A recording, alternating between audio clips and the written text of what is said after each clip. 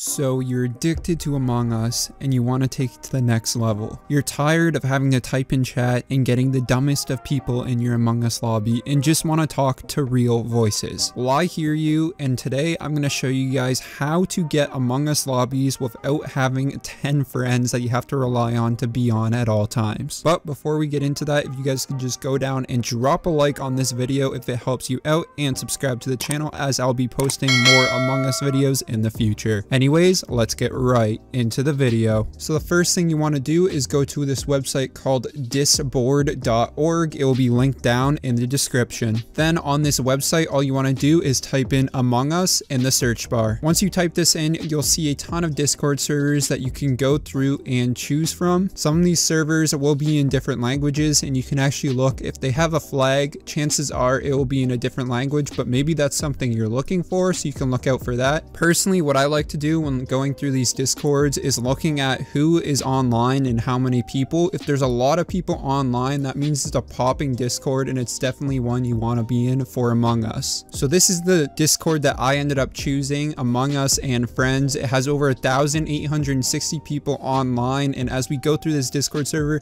it is a popping server. There's so many people playing. There's literally like 8 different games going on, so you can constantly get into a game and you're going to be able to talk with actual people.